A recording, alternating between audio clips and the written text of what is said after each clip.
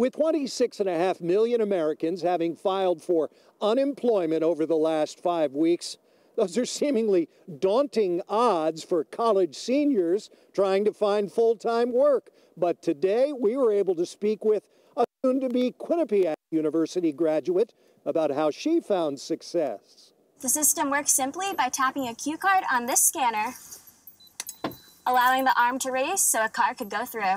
That's Quinnipiac senior Brooke Riley, who in early March had no job prospects, but was recently hired as a television reporter in Bangor, Maine. I would say to utilize the alumni network at your school too. I think that's really important. That helped me a lot too, because there are a couple of Quinnipiac alumni up in Maine right now. And career development administrators at colleges and universities say these students actually have an advantage in that they're already comfortable on social media platforms like FaceTime, Zoom, and Skype. I've had a student in industrial engineering whose entire interview process has taken place over the past 3 weeks and received an offer. And Brooke Riley says college students should be utilizing LinkedIn to make career connections. I managed to message an executive producer at one of my internships that I had back in 2018, and she put me in contact with the person who would eventually become my boss. And John Bow reminds students that Connecticut has a number of employers, both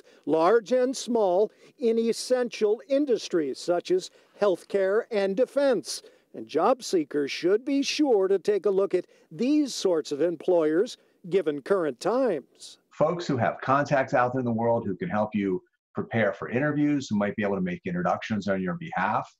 This is really the time to lean on those resources. Brooke Riley says even though she has work, she's still trying to process everything that's happening now. I'm actually starting my job before when I would have graduated. She makes her debut on Bangor's Fox ABC affiliate in a couple of weeks. I'm Tony Terzi, Fox 61 News. Happening right now, the